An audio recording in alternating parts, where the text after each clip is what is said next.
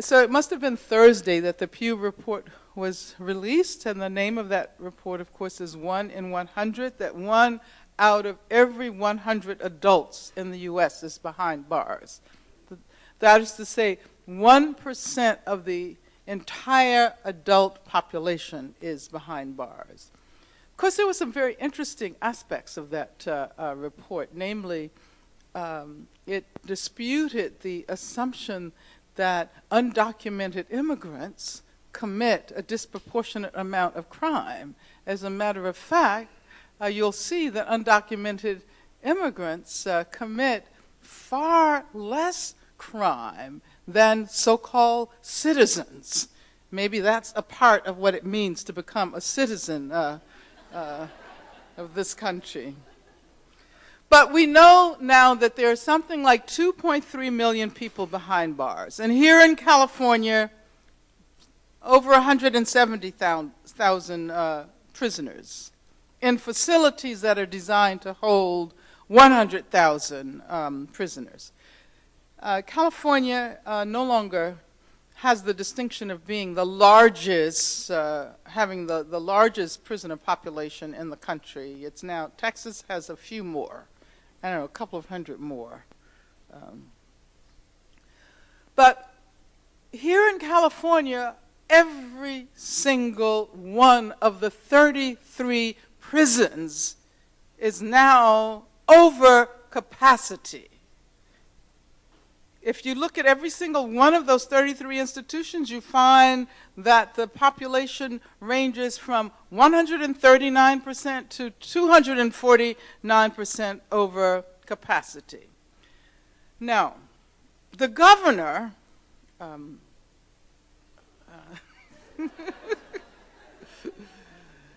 Governor Schwarzenegger assumes that the only way to solve this problem is to build more prisons. And right now, you may, if you're following the story, you know that something like 53,000 more beds are supposed to be produced within a relatively short period of time in order to avoid having the whole system placed in federal receivership. I mean, you know that the healthcare system is now no longer under the auspices of the Department of Corrections. I refuse to say rehabilitation. I'm going to still say well, it's not even corrections. The healthcare system is in receivership already, and the whole system can be placed in receivership. The state is already spending, some say $10 billion, some say $8.8 billion.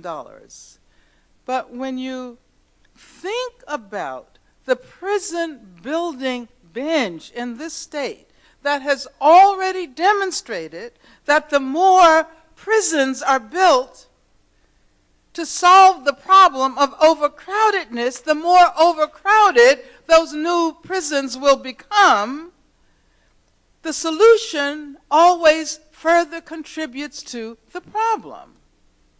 And if you ask, why is that the case? Well, for one, it draws resources away from education and housing and healthcare and all of those services that might prevent people from being tracked into the direction of imprisonment. So the construction of more and more prisons is inevitably going to lead to larger and larger imprisoned populations.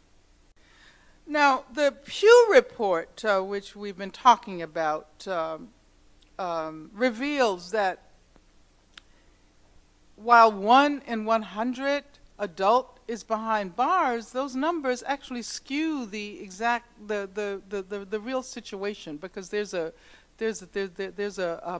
racial factor here.